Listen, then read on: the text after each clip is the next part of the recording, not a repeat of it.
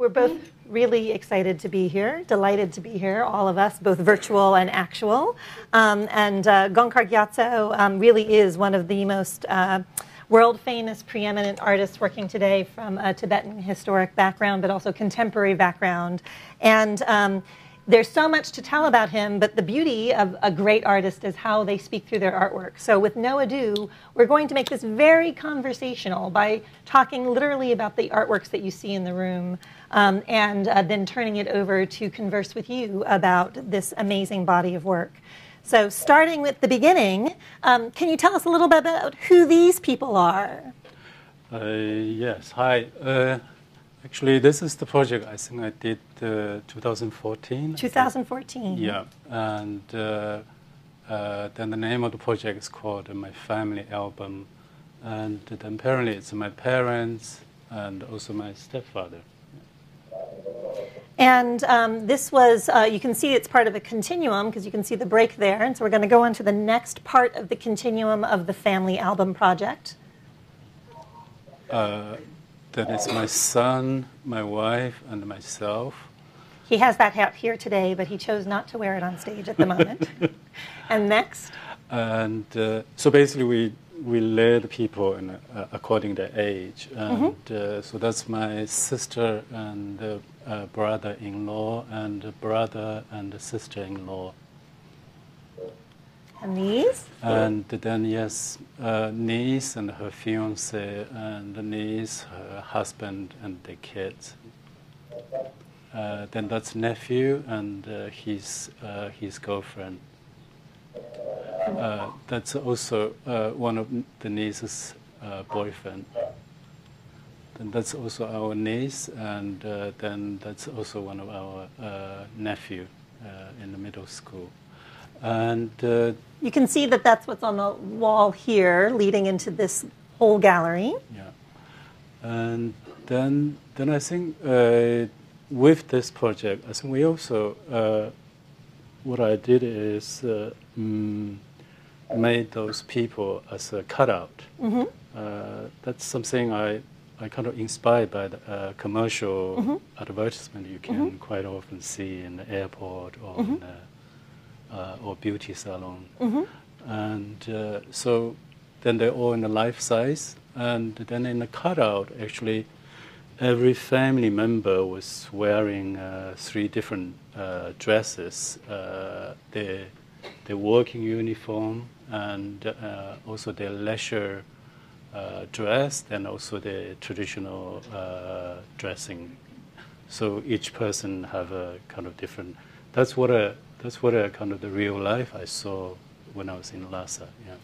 And tell me how you chose with them the clothing that they were choosing to wear. Actually, basically, I went through, with their permission, I went through the wardrobe, especially the ladies. Ooh, went through the closets. And then I have to thanks for my family because they're being really supportive. And first, of course, they were a little shy, but when the whole photograph took quite a few days. But in the end, everyone kind of getting better and better with the cameras, and it was quite a meaningful project because, as you know, I left Tibet quite a few years, many years ago. Then this project really gave me the opportunity, knew more of my family, especially the youngster. Right. Because I didn't really know them well, and so that was a kind of amazing project. I think work with your own families. Do they all live in Tibet? Yes, they are. Yeah. Excuse me, Gonkar, could you raise your voice a little bit more? Okay. Because some of our audience is having trouble hearing you. Thank you. I know. My voice projector is little. He has such a beautiful, soft voice, but that is difficult sometimes late in the evening when one is not mic'd up so loudly. So I will try to keep that close to is that better? To my mouth. Yeah. Wonderful. So talking about getting to know the youngsters of your family, so you've got this great skateboarder with his skull and crossbones. Yeah. Is that a skateboard that he is proficient at? Yes, actually, he is. And then he's still in the middle school, and I think in the cutout he was even wearing the school uniform, which is in China. It's quite well known because it's quite a baggy. Do you say baggy? Yeah, it's baggy, kind of yeah. very loose, and a lot of the young kids they don't like to wear, but when they go to school they have to. But in this shoot, he want to put his more trendy look. Yes. Trendy. Yeah. Oh yeah, trendy look. And you also talked about the postures that people were posed in. Yes, because I think Katie is going to show you some photograph later with Tibetan traditional way of family photograph, and somehow I when I thought about this photo project, I really want to. I don't want them lined up or sit on the carpets or in the put some flowers in the front or tanka in the back. Because that's not really you see in Lhasa nowadays. Actually, in Lhasa, I think now people have become very fashion conscious, and that's why I thought it would be really good to have some kind of modern contemporary post, and then Obviously, I went through lots of fashion magazine. So a lot of those posts actually we copied from those magazines. Yeah. And then I think my family did a pretty good job to become a fashion models. That's it. Yes. Exactly. Yeah. Exactly.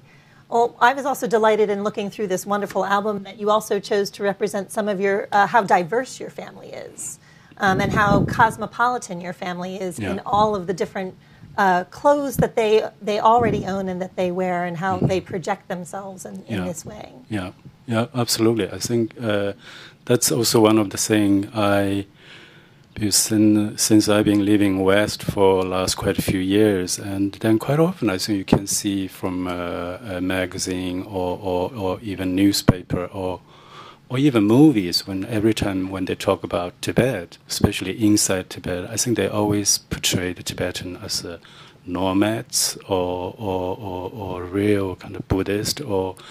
Then I think that's sure. I mean, we still have a nomads, we still have a Buddhist, but there is also other side of Tibetan, which is quite often you don't see in the mainstream media.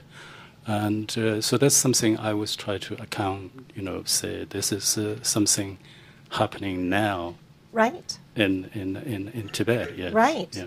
So for example, this young man here, tell me a little bit about him. Do I tell the real story or the... Tell the real story. Okay. No, apparently he's a real military person. Even have a little rankings because he graduated from university. Then I was really wishing him to wear the uniform, but somehow he's being told. So this is your father in your father's military uniform. That's it. But that's more like the antiques, It's 1950s style. That's it, 50s style.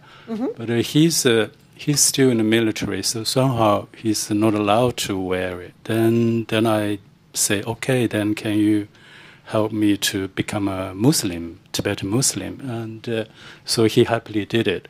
Because the reason I want him to acting as a Muslim, because in Tibet, I think there's the marriage to Muslim or to Chinese or even in my case to the Westerner, it's become more common now. And so I really wanted to show the Tibetan family is not anymore the singular, and there is more diverse. And then, of course, you can see that even more in outside, in the diaspora, Tibetan living outside. But it's also happen in in Tibet as well. Yeah. And has happened for a long time. Muslims have been living in cosmopolitan Lhasa since the 7th century, since the 8th century. And so this is something that is less projected outside, and it's wonderful to see you call attention to that in its current iteration, but also fully knowledgeable that it's something that's been going on that's been a little shaded from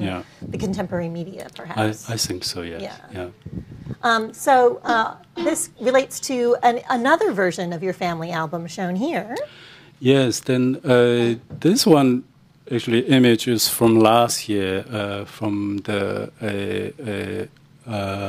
Art Basel in Hong Kong, because my family album's being selected to participate in one of the curating project called Encounter, and since the space is very big, so we have to make it much more elaborate, and then also we need to create a kind of background, because otherwise the figure will get lost on that big space. And then I kind of inspired by the kiku, which is the Tibetan big, do you say big tanga or yes, shoes? So for those of you who are unfamiliar with this format, there are these oversized tanka, usually applique tanka, that are so large that they are laid out on the sides of mountains, or a special wall is built so that they're pulled onto the side of the wall. And so this kind of oversized banner actually does also come from a Tibetan-style tradition, but certainly looking very different than how those earlier banners look. That's right. And so that was implied by this format. But as you see, the inside, the image is much more different. So it's more connect to the contemporary world, and also there is some connection between to the figures. But also keeping the staging. So this part is part of the staging of the piece, with the blue and the green and the yellow bands. Yeah, then there is a lot of slogans in the Chinese, in the English, and Tibetan all around. And then this is a different iteration of that kind of portraiture. So instead of portraying yourself through your family, it's a self-portrait. Then this is so basically, actually today, with help with Katherine and Melissa,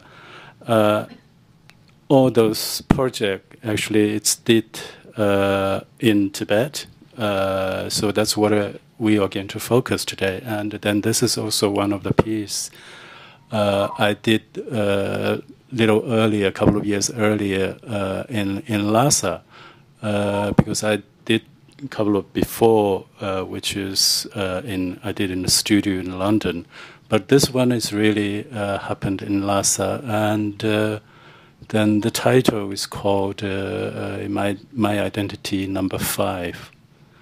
And we're going to show you all 5, but we thought we'd start with this most recent one and come back to it. So this is the most recent My Identity, and this is you in London. Or somebody in London, I guess. Somebody in London. Yes. And then a projection of yourself as a refugee in India, a projection of yourself earlier in Lhasa, and a projection of yourself potentially back through a traditional mythic time based on a historic photograph that happens to be in the Newark Museum collection.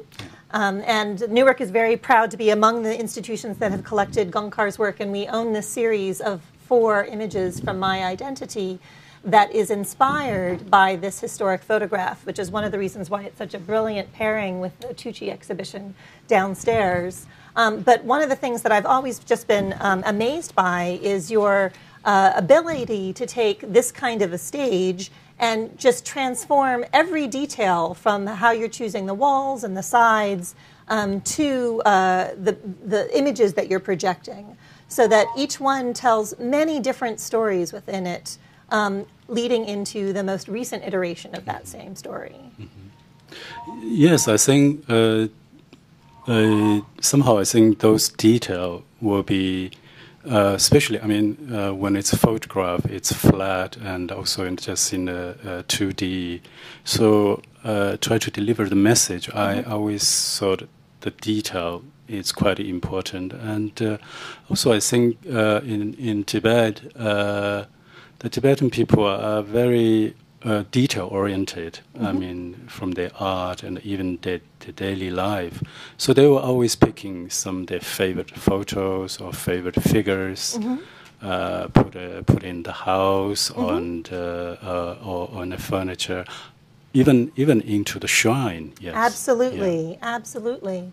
And one of the things that Newark has in common with the Pitt Rivers Museum, which is a spectacular archive of historic photographs of Tibet, but we also have many albums similar to his family album, but much earlier in history, where we know Tibetan photographers who took portraits of people that they knew, both formal portraits of rulers of regions, high-level individuals who are also staging themselves in a semi-shrine-like environment, military officials, so that's 1955 military officials, so it's not just a recent phenomenon. Also, Tibetans bagpiping for other styles of military, and family portraits that were this kind of stage family portraits, which were very much of their period, because, of course, family portraits across the country, around the world, looked like this in that time frame. Dandies who are also striking poses, individuals who are showing off all of their finery, aggressive men strutting their stuff, but also just very cool cats with sunglasses and hats. And even the nomads, who, as you say, certainly are existing today, but with their cell phones and with their Rolexes, and not just a traditional image. And, of course, shrine images. And so this kind of photography is something that's really informed your work, and something that has informed museum installations like we see below, including the Newark Museum, even starting as early as 1935, in its 35 altar and its creation, all the way through deconsecrating an altar, leading to the current altar that's in the Newark Museum, which leads us over to... You have to break in? Yeah, I think we're about at the point where we're switching over to Melissa, so that they have a chance to talk about the project. So just asking you to kind of wrap up when you're ready. That's exactly where we're headed now. Okay. So now we are at moving from this kind of an internal museum shrine to your picnic and discussion with Melissa. Okay. So, Melissa, let's check and see if we can hear you. Can you hear me? Yes. Yes. Okay. So, welcome to Asia Society. Thank you so much, and thank you for everyone to pull this together. Rachel and Gonkar really were innovative in figuring out how to loop me in after my flight was canceled. Thank you. So, take it away. Oh, okay. I didn't know. So, are my images... They're shifting over right now, Melissa. Okay, fabulous. So, for those of you who can't be here, which is everyone there, unfortunately, you can see I'm sitting in Gonkar's installation called Buddha's Picnic. And he's created a very immersive, experiential installation that asks the viewer, the gallery goer comes in, takes off his or her shoes, and enters this grassland that you see that I'm sitting in, and can be a part of this installation, sitting in the spaces that are provided here. One can take of the snacks, they're sweet and savory snacks, engage the altar by way of making an offering, and listen to the soundscape. I've had to turn it way down because otherwise it would have been just too conflicting in terms of audio. But what Gonkar has provided is a very layered and sometimes incredibly dissonant soundscape where you hear music and lyrical Chinese music, Tibetan music, and mantras. So this is me just explaining to you the space that I'm in here now in Lexington, Virginia. And now to start a conversation with you, Gonkar, I'm interested in the fact that you did create this, what seems to me perhaps the most immersive experiential installation that I know of anyway of your work, where you provide these opportunities for people actually to eat, to taste, to feel, to hear. And so it's a full haptic experience. And I'm wondering if you can speak to that a little bit, speak to what inspired you to move in this direction. And could we advance to the second slide, just so that we have, there we go. So if you wouldn't mind, yeah, just. Sure. Yeah. Actually, I and Melissa, we started this project about 2 years ago, and then during these 2 years, I learned quite a lot about the shrine, and I think. As always, because when I was learning Tanka and this time when I was learning about shrine, I think there is always kind of one is kind of curiosity and also get knowledge, but at the same time, then back of your head say, how are you going to turn that around into something which is my work kind of well known for, which is more playful. And also more accessible for audience, because after all, the shrine, the Buddha, it's very religious figures. But somehow I'm always into the actually I kind of deliberately want to kind of make the religious meaning less. So that was the challenge, and then of course I think we saw a couple of pictures before. I saw actually the Tibetan nomads and even farmers in the summer. They go to picnic. Absolutely. Then apparently they also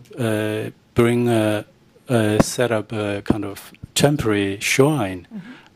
Some of them are really temporary. I mean, just one picture, and then maybe a couple of fruit, and then maybe a bottle of wine or beer.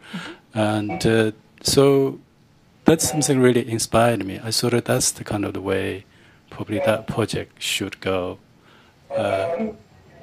It's fabulous. Could you go to the next shrine, to the next slide shrine?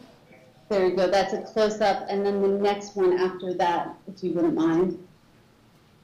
Yeah. Okay. So, so I'm interested in the significance of the picnic, and the way you combine picnic and shrines, which you were just talking about a little bit, but then you bring in mahjong on top of everything else, right? So it's already a sensory experience, and then we have this very famous game, very fun game to play, which you see Gonkar is playing right here with some students from WNL, and they loved this experience. So could you talk about that a little bit? You've already mentioned sort of accessibility and play, but if you wouldn't mind going a little bit into more detail. Sure. I think the mahjong is it's a very popular game in China. And also in Tibet, and then of course it's one of those game when people go to picnic and any kind of leisure time, the mahjong's always there, and so I thought it would be interesting to bring that element into it. Then during that 2 years. Having a discussion and learning more about the traditional shrine. Then in Chengdu, which is where I live now, and then also I witness the how easy you can now to build up a shrine, because the all kinds of accessory. Can I call accessory? You can. It's available in the shop. I mean, in middle of the Chengdu, I always call Tibetan town. When you go there, there is a shop selling all kinds of accessory for Buddha for religious purpose, and then it's become a kind of very instant and also very quick, but at the same time also very commercial, and also become a very electronical. Mm-hmm. For instance, I mean, in old days, people have to sit and read the mantras by themselves. But nowadays, you just buy one of those butter lamp. Mm-hmm. Then some of them are amazing, so luxurious, flashlights and the sound. Then you just press the button, then they will come out all the mantras you need. So that's what the people do. They press in the morning, then they go to do their daily thing. Mm-hmm. So that's kind of replacement, which is quite unthinkable, because I did talk to Melissa when my grandmother, she first set up the first shrine, which was the late 80s. I mean, that took just a little shrine took us probably 2-3 months to complete, mm-hmm. because all those things you have to go to specialist people and commission. And then also there is no mantra reading, so mm-hmm. she has to sit there or do it. But nowadays it's all become so accessible, mm-hmm. and that's why I think also it's so easy to set up. Mm-hmm. So that's why I think, unfortunately, we can't see much detail. But I think Melissa have some picture of the detail. If you go forward, if you go to the next slide.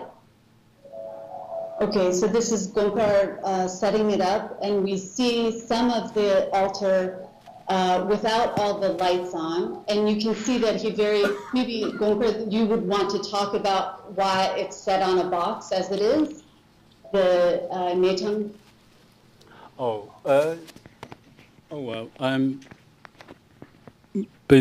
just follow what the people does. I mean, when they go to picnics, so they need a drink. So those are the empty box for, I think it's a Tibetan chang, and so they use to live up the try to show a little respect for the shrine, because they don't want to leave on the ground. So it's kind of ironic, isn't it? I mean, built on beer boxes. That's it. Yes. Then I kind of like that too. Yes. I love that detail. It really speaks to the conversation you're having with actual shrines, and yet at the same time, what we see is you doing right now collaging here on this altar, which is one of your most signature famous things to do. Can you go to the next slide? So here we have a section of the altar, a close-up of it, the one on the left and the corner of it on the right, as you can see here. Maybe go to the next one, just so that we can... Yeah, okay. So can you still see Xi Jinping here? Oh, yes. Okay. It's not clear to me, but as long as you can. So, here Gonkar is doing his famous collaging and layering of images, both traditional and new pop culture kitsch, using figurines, a Chinese version of My Little Pony, and so forth, and advertisements for lipsticks, medallions of religious figures, photographs of Chinese rappers and pop stars, as well as then the image of the Chinese President Xi Jinping. And this is, in many ways, for me, one of the most powerful focal points in this installation. And lots of people gravitate towards it. And what they've been doing now is weaving their own offerings, which I want to talk to you about too in a minute. But I'm wondering if you couldn't speak first to this mashup of imagery that you've created, and if there's any, what guided you, if anything, what inspired this movement and layering of images And I think, we can always go back to the previous image, or I think there might be another one after this. So you can play around if you want to see if you want to go back or forth at all. Sure. Is that a question? That is a question. Oh, I see. Right. So the real question is, what inspired your play at the shrine? What images led you, what led you to combine My Little Pony with Xi Jinping? Okay, I think Little Pony definitely. Actually, I did see some Tibetan, because basically the pony, I think here acting like those two auspicious animal, which is you see in the Tibetan monastery. Those two. Okay. Mm-hmm. I don't know what you call that one. Yeah, that's what is acting as it. So there is always pair. Then there is also protectors, which is used those modern Japanese characters, very scaring one. So could we go back to see that? One more? Are they there? Yeah, it's okay. It's over there. So okay. He's one of the protectors. Actually, it's a Japanese kind of cartoon figure. It's very popular. Then I think about the leader. I have to be honest. I don't really see there is a Tibetan shrine which is including especially the leader right now. But there is a case of Mao Zedong, Chairman Mao's image associated with a shrine or inside a shrine. That was quite common in Tibet. Even people hanging in their car because they thought Mao would be protect the safe drive. And so the reason I put Xi Jinping, including his wife, and then some of the internal, what do you call it, the community member inside. Yeah. Because, in China, last 2 years when I was there in Chengdu, and also I went to some of the Tibetan area, those images are everywhere, in people's house, in the square, and it's everywhere. And then I think there is a kind of, even people's family, some people are really willing to put them up in their family because she does get quite a lot of respect from Chinese people, and also you can hear from Tibetan people. And then there is a kind of two-way. One is willing, then also there is a government say you got to have this in-house or even probably in the monastery you can see that too.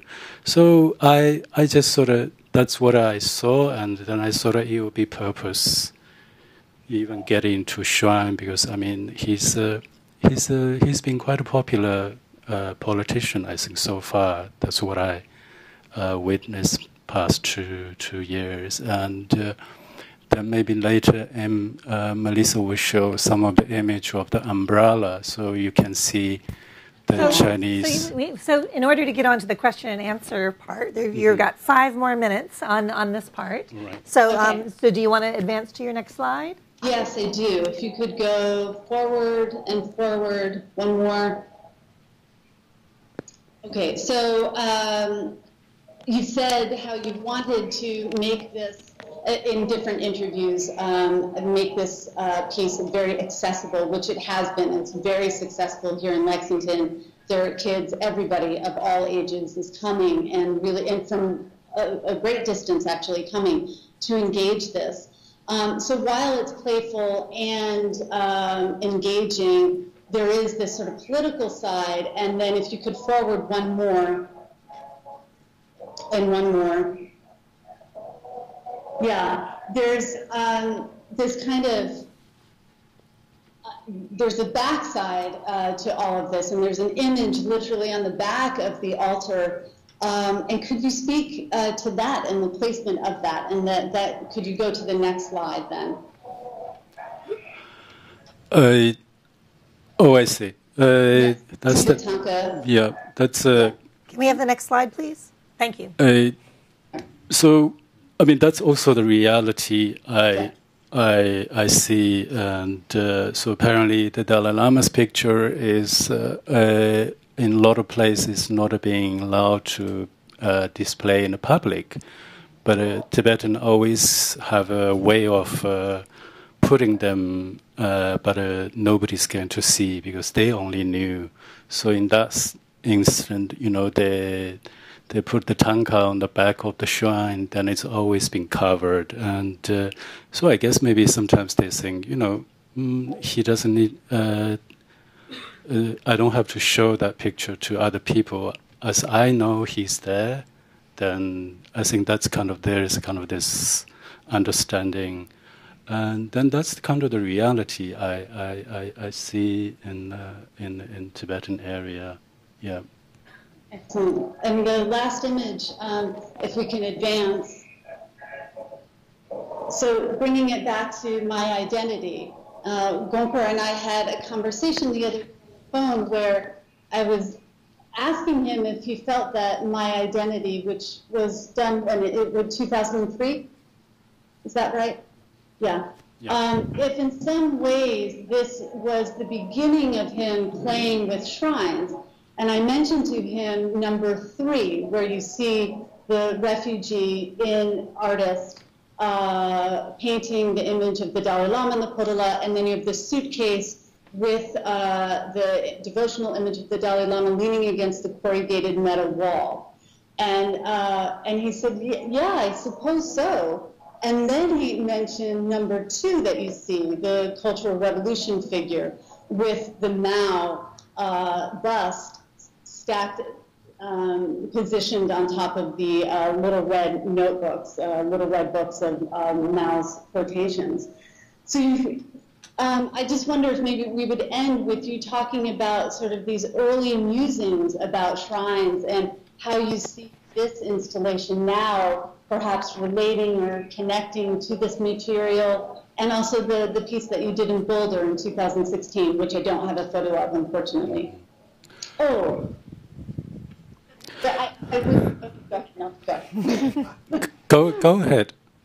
Well, I was thinking if you advance, because then of course the most. The next slide, please. The 5th. Again. Next.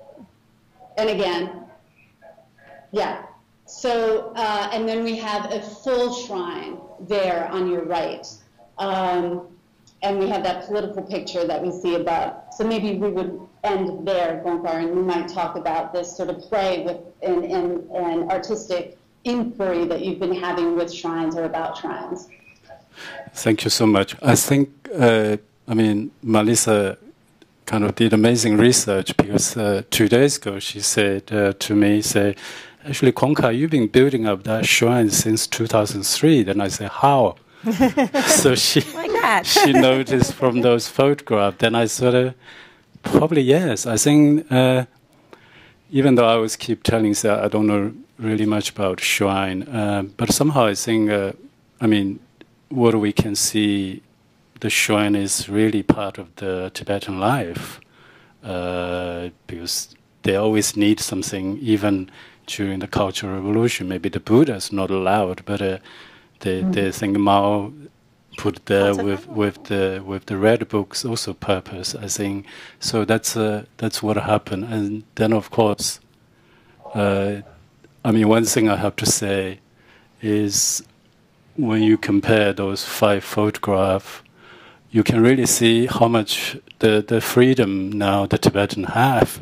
At least, they have at least I think there is quite a lot of accessibility to get all those images and all those information, and that's also I think the whole identity series I want to show. The Tibet is changing. It's no longer the one we know from outside, and even I know. Right. I was there last time I was there in 92.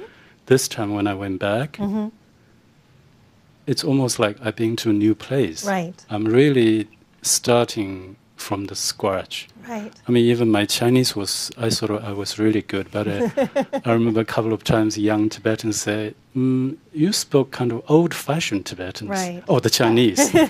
So there's, all the language even moved. Right. So it's a new place. It is, and I think that one of the things that connects both of the sides of this and that we'd love to open up, because it's not an ending here, it's actually a beginning of a continued conversation with you, is how 21st century is global and that all of these things are being updated for use in practice, whether it's the mantra on command by pressing the button and having the mantras recited, whether it's the digital disco halos that go behind a Buddha's head, or whether it's a brand new shrine with the best wood that's fabricated right in all of the shops that you can go to downtown to purchase all the things that you need very quickly.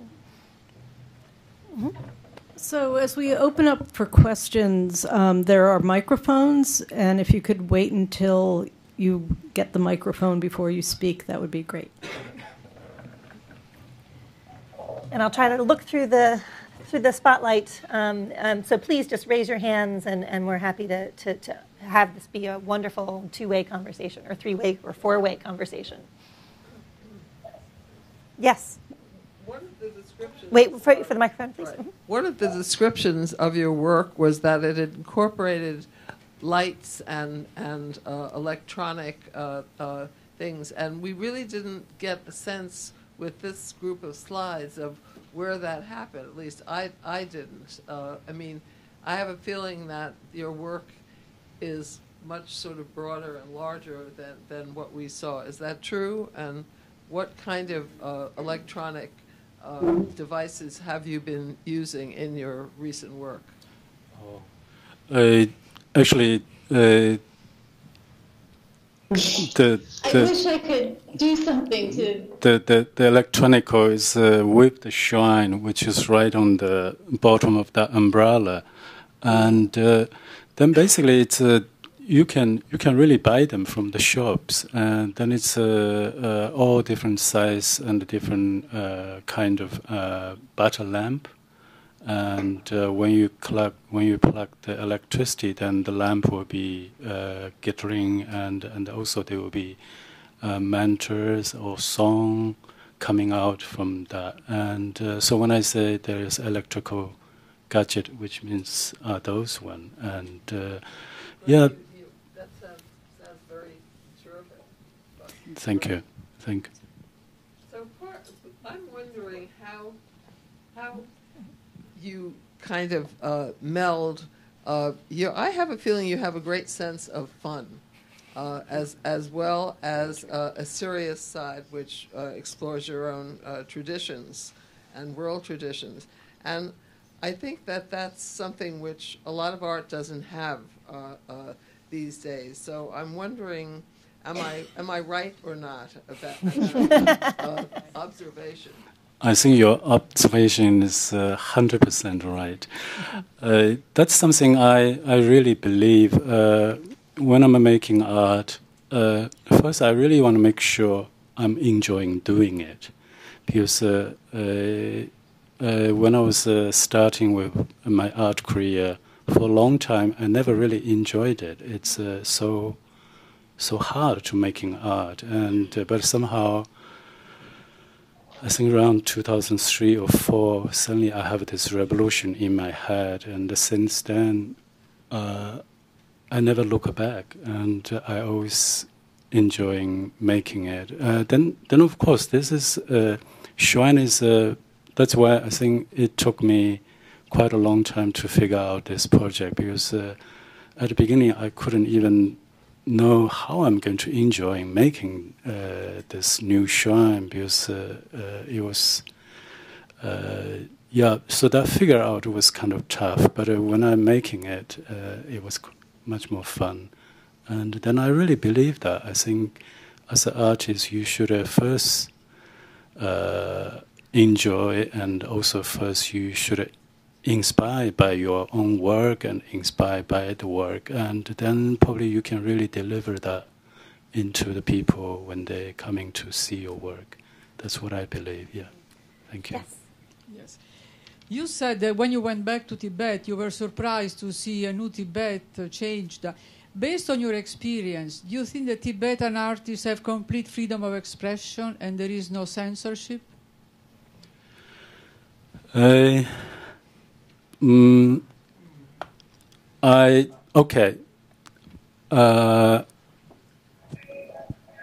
I think when I say that, I have a comparison because I was born in Tibet. Then I grew up during the 70s, the whole 70s, and then whole 80s, and the part of the 90s.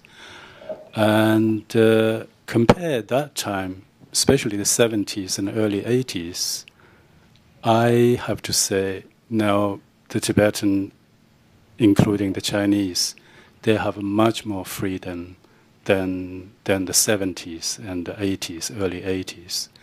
And so that's what I mean.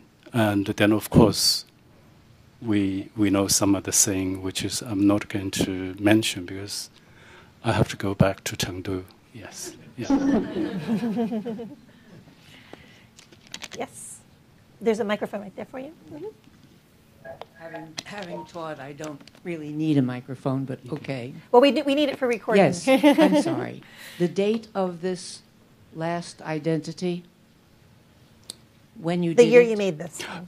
I believe it was 2014 or 13, yes. And you are painting a portrait of? Aung San Suu Kyi. Yeah. Yes, I was pretty sure, but I wanted you to confirm it. Thank you. Thank you.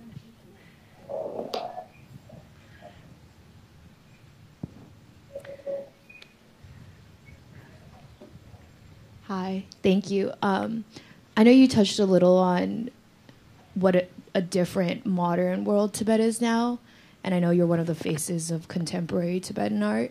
I was wondering, do you ever feel maybe an implicit or subconscious pressure to show a Western world that is somewhat like fixated on seeing Tibetan as this traditional mystical land?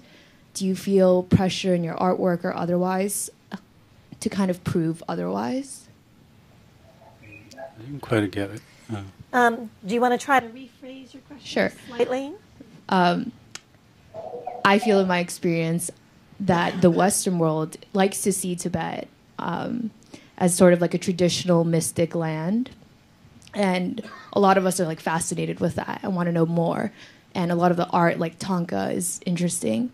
But for you, you know, a very different Tibet, a contemporary Tibet, where like young people are using social media, like the nomads are wearing Rolexes.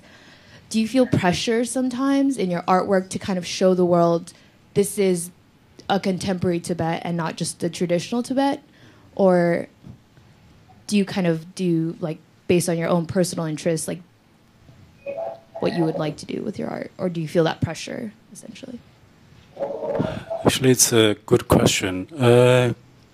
Maybe two ways. One is my willing, then the other is also I really want to tell the real story, because when I say real story, it means now I'm actually there and in China, in Chengdu, and also I can go to some of the Tibetan area much easier, and so I want to just share what I see, what I experience, and so there is two motivation on that, and then also actually not just for instance, I think those work also can be shown in China because it's not just Westerner thinking of Tibet as a tradition and as a Shangri-La.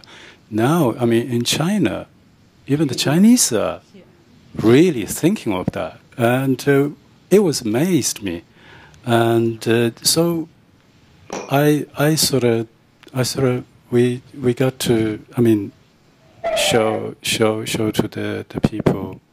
Then I have to say, I mean, at the moment, I mean, I just been there for 2 years. Then I think my understanding of the place and the new Tibet or new Chinas are very limited. So, but anyhow, I was kind of just putting out there for people, and so yeah. Thank you. Thank you. Yes. So, microphones, right? Gonkar, when you look at your great Buddha painting at the Metropolitan Museum, it seems to me you're taking the tradition of the Buddha and extending it out into all the cultures of the world. And I wonder how much more you're thinking when you're painting rather than traditionally with the different Tibetan matters, and whether you're extending more out into the world. You've lived all over the world, and those paintings, those Buddha paintings, the paintings of the Buddha seem to me to be so broad-based intellectually and reaching out into the world. I wonder if you want to talk about that a little bit. Yes, I think. I mean, when I was doing those Buddha painting, I lived in Chengdu. Oh, sorry. Actually, I was in London, and then later I spent quite a few years in New York, and then I think. I think my work does influence by the surroundings. I mean, when I'm living in London and New York, I mean, we all know it's a very diverse and international city, and so that's something really reflecting in my Buddha's work. And so now I went back in China. Actually, my real goal was going back to Lhasa eventually. And so I think now that place probably really kind of influence or my work. And so then also I don't read that much since my English is not very good. And now when I went back to China, I mean, the language has changed a lot. I think there's a lot of new phrase which is I don't understand. And so basically I was using my eye to observe, using my observation. So I was kind of really following my own instincts. Mm-hmm. Yeah. I think part of what you're really getting at, which is really brilliant, is that being able to... Oh, you can't hear? Okay. I think part of what you're getting at, which is really brilliantly explained by you just now, is that visual literacy, is that deep intellectual rigor is a kind of visual literacy that you bring to your work and that you translate into your work in a really phenomenal way. Yes. Mm-hmm. That's part of the audio soundscape from the shrine. From the shrine, yeah. I know it's been confusing. To ask a question, Melissa can hear you, so mm-hmm. Yes. she's involved in this mm-hmm. as well. Thank you, Gonkar Gyatso. I had the opportunity of living with a Tibetan host family in Nepal, and a lot of my classmates also had that same opportunity. From my experience, the shrine room, even for foreigners like me, was not a room in which I could enter in a diaspora community of Tibetans. So I wanted to know if you've received any negative feedback from Tibetans or anybody regarding the playful nature you've taken on with the shrine. Thank you.